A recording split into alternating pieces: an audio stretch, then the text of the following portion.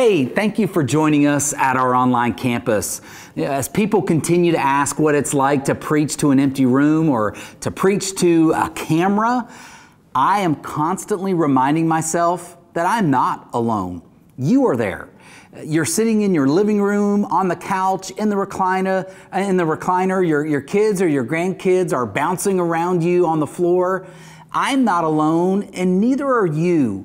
We are gathering in homes all across Lake Havasu and Parker. In fact, we have people joining us each week from all across the United States of America, even from other countries. I am not in an empty room, and you are not alone. We are all here in this together. So do me a favor, let us know what city and state or what country you are joining us from. Drop a comment in our live chat and let us know where you are coming from. Let me invite you to interact with your Calvary family online even while I preach today. If you get bored, don't close the browser. But if you need another cup of coffee, for the love of all that is good, jump up and go get something to drink. Go get a refill. Last week, we watched lots of you guys make comments and interact with each other from Calvary. And trust me, from a pastor's perspective, I want you to know it is not the same as talking in church. We know we are limited in our ability to connect with each other, so please take advantage of online chatting and jump in. It does not hurt our feelings one bit. Now, kids, if there are kids there in the room watching our worship, I want to talk to you. Now, I know sermons can be long and boring. I have 4 daughters. I get it. But I want to invite you to stay connected with the sermon. So go grab some crayons, some markers, some colored pencils, and draw a picture of Jesus inside the temple doing the impossible and healing the man with a withered hand. So jump up and go grab your stuff. Parents, we want to see those pictures during today's message, so snap a picture and tag Calvary in whatever social media form you use. When you upload it to your social media page, use 2 hashtags, hashtag CalvaryAZ and hashtag Impossible. Today we are continuing our sermon series, Impossible, and we're going to look at Luke chapter 6, verses 6 through 11. Now the passage will be on the screen beside you, or if you don't have a Bible, somebody from our First Impressions team will be bringing one to you right now just outside your door. Just kidding. Probably didn't work last week either. So let's read and watch Jesus do the impossible. Luke chapter 6, beginning at verse 6.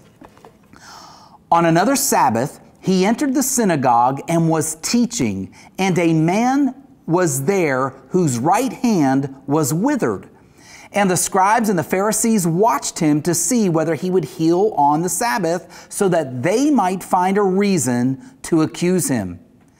But he knew their thoughts, and he said to the man with a withered hand, "Come and stand here." And he rose and stood there. And Jesus said to them, "I ask you, is it lawful on the Sabbath to do good or to do harm, to save life or to destroy it?" And after looking around at them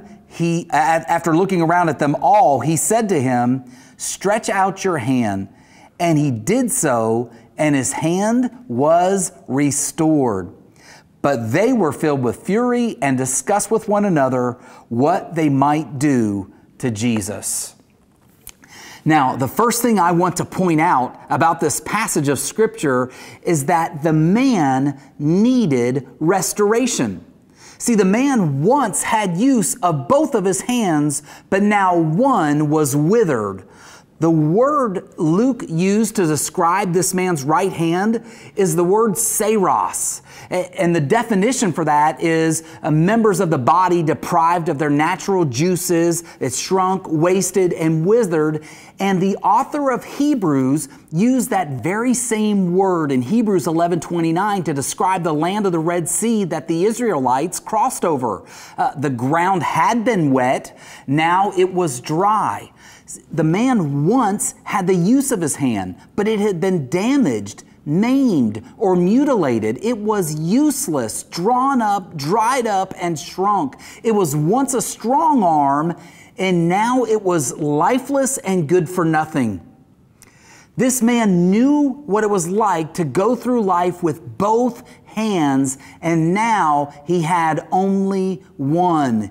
He was missing something that he once had. Is that you? Are you watching today and grieving over something you have lost? A friendship, a job? Have you lost something that was good? See, if you have, this message is for you. If you know somebody that has lost something, I want to invite you to create a watch party, either now or share this message with them later on in the week on social media and watch it with them. In this passage, you are going to see Jesus' heart for the hurting, for the broken, and for the crushed. Now, it's important to note as well that this man was not looking for life change. He wasn't asking for a miracle. Rather, he was simply there to listen to the teachings of Jesus. And when you and I continue to listen to Jesus through biblical worship songs, through biblical teaching and preaching, through reading our copies of the Bibles, even though we may not ask to have our lives changed, Jesus may just do the impossible and change our lives. So let me encourage you today. Lean in, listen. We can learn some things about God's care for you and I through the way Luke describes what Jesus did. Now, we can see in this passage, those pesky religious leaders were watching Jesus. They were up to no good, and Jesus knew what they were up to. Look at verse 8. Verse 8 tells us that he knew their thoughts. No wonder the religious leaders had a hard time tricking Jesus. He knew their thoughts. He knew what they were thinking all the time. Gosh, could you imagine if your employer or fellow employees actually knew your thoughts? How long would you stay employed? How peaceful would your marriage be if your spouse could read your mind and know your thoughts? It would be nuts. But here's what I know. I know it sounds impossible, but God knows you completely. When I read this about Jesus knowing their thoughts, I think about Psalm 139 verses 1 through 4. The psalmist writes, "O Lord, you have examined my heart and you know everything about me. You know when I sit down and when I stand up. You know when I travel far and when I'm nearby. You see me when I travel and when I rest at home. You know everything I do. You know what I'm going to say before I even say it, Lord." God knows you completely. He knows your thoughts. He knows your actions. With almost 7 billion people on the planet, it seems impossible, but it is true. Just like Jesus stood up in the temple that day and he looked at each of the religious leaders, God sees you right now. He sees us. He knows our thoughts. He knows our thoughts when we travel and when we rest and when we are staying at home during this quarantine. If you don't believe me, here are a few other verses. In Job 31:4, Job writes, "Doesn't he see everything I do and every step I take?" Proverbs 5:21 says, "For the Lord sees clearly what a man does, examining every path he takes." Hagar was the name of a woman in the Old Testament who had a conversation with God. And after she had that conversation with God and realized that God cared for her, she said in Genesis 16:13, "You are the God who sees me." It sounds impossible that God sees everything I do. It sounds impossible that God knows all of my thoughts, but it is true. And when I was a younger follower of Jesus, I used to think that truth was scary and frightening. Like, I would think, God knows my thoughts. All of them? Yikes! Or God sees me all the time. all the time. But my perspective has now changed. I've been a follower of Jesus for 29 years, and I now find the fact that God knows my thoughts and actions, I find it comforting. Think about it. God knows my thoughts and my actions. He knows my fear, my worry, my doubts, my insecurities. He knows my actions, the good and the bad. He knows my motives. He knows everything about me. And if you're a follower of Jesus, meaning you trust that He died on the cross and paid the penalty for your sin, that He rose from the dead, He ascended into heaven, and you've received Jesus as your Savior by committing your life to Him, then this truth that He knows you and sees you should be very comforting. See, it's comforting because God knows precisely how to counsel us when we mess up. He knows exactly what you need to hear to motivate you and to comfort you. He knows the people to put in your path to encourage you and to challenge you. He knows how to help you get back on track. And check it out. He knows your thoughts and actions, yet He loves us anyway. That is a big deal. If we were all capable of knowing each other's thoughts and seeing everything that everybody does, I do not think we would like each other very much.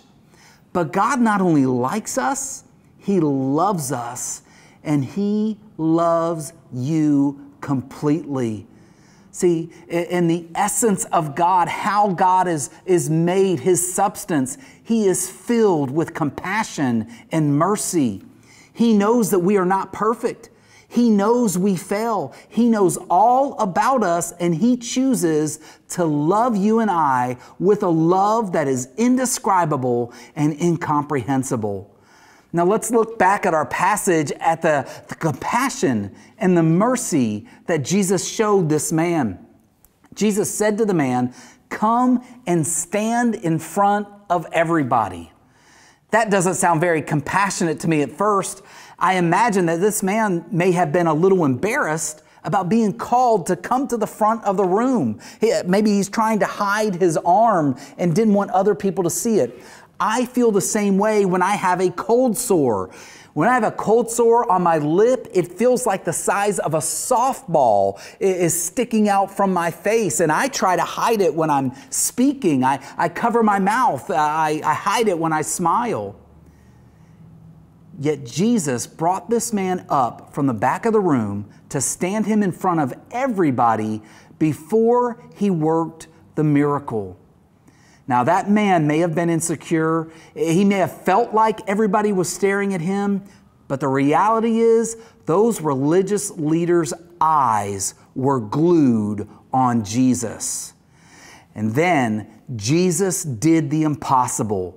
The man held out his hand, and it was restored right in front of everybody. Jesus restored the man's hand to what it once was. It had once been strong. It had once been half the source of his livelihood, and he now had the full use of both of his arms. Jesus restored hope in that man's life. Now he could get a job, he could work to earn a living, he could hug his children if he had them with both hands. Let me ask you, that thing that you're missing in your life, that good thing that you're missing in your life, do you know that God can bring healing? Do you know that God can bring comfort? Do you know that God grieves with you for whatever it is that you've lost? And if you are willing, God can restore your life too. Now, I'm not saying that God is going to bring a loved one back from the dead if that's what your loss is. I'm not saying that God is going to take away a disease that you may have, although He very well could. If you're a follower of Jesus, then you understand that you and I cling to a precious promise found in God's Word in Romans 8:28. The Apostle Paul wrote, "And we know that God causes everything to work together for the good of those who love God and those who are called according to His purpose for them."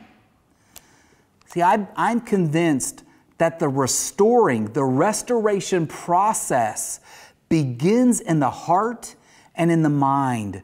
It begins with a willingness to be content regardless of your circumstances.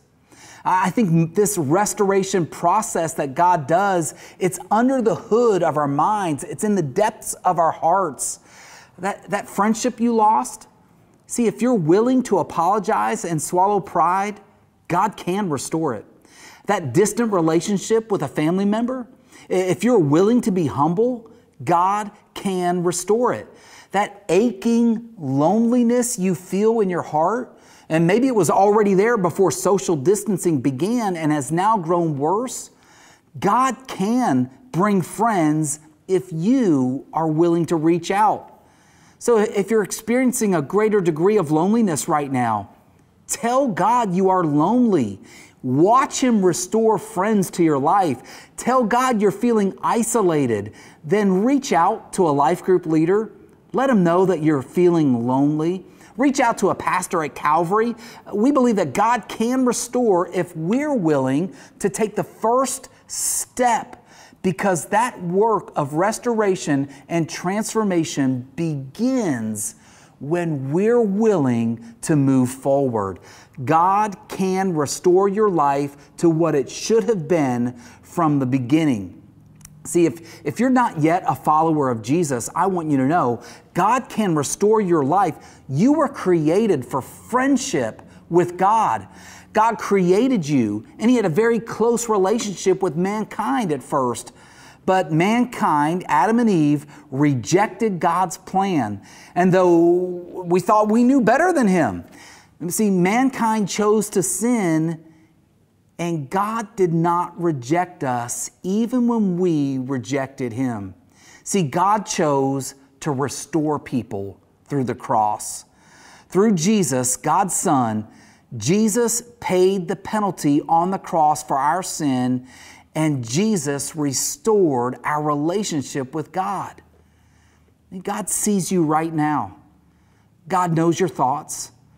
God knows what you've done, and He loves you anyway. God demonstrates His love for you. While we were yet sinners, Jesus Christ died for us. What more proof do you need that God loves you? Even while we were rejecting, and even while you were rejecting God's plan for your life, Jesus died on the cross to pay the penalty for your sin. Would you like for God to restore your friendship with Him today? If you do, our chat hosts are ready. So raise your hand by clicking on the hand that you see in front of you. You'll then go into a private prayer chat room with somebody from our Calvary team. Tell them that you would like to give your life to Jesus, and then they're going to help you make that decision. If you are watching right now on our Facebook page, comment in the thread or send a private message to our Facebook page. A member of our Calvary team is there right now, and they would love to pray with you to lead you to that life-changing relationship with Jesus Christ. And if you don't have access to Facebook, and if you're not watching online, and if this is later on in the week, go to our contact page at calvarylhc.com. Go to our contact page and send us an email. Tell us that God's at work in your life. Tell us that you feel like that man with the withered hand before Jesus changed him. Tell us that you feel hopeless and you feel like you're doing life alone, and that you're ready to give God the opportunity to restore your life and restore your friendship with Him. God has created you, and He loves you unconditionally. So let us know how God is at work and moving in your heart, and somebody from our Calvary team would love to follow up with you and to pray with you. The reality is, God is a God of restoration. He is a God who redeems bad situations and makes them good and even better than what they once were. And He does the same with lives as well. He loves restoring lives. He loves bringing hope back. That's what He did to the man with the withered hand. That's what He can do for followers of Jesus when we feel lost and in despair. And that is what He can do for those who are not yet followers of Jesus. He will redeem and restore your life if you invite Him. So take that opportunity, take that time, reach out to us right now with our online chats, send us a comment or send us an email.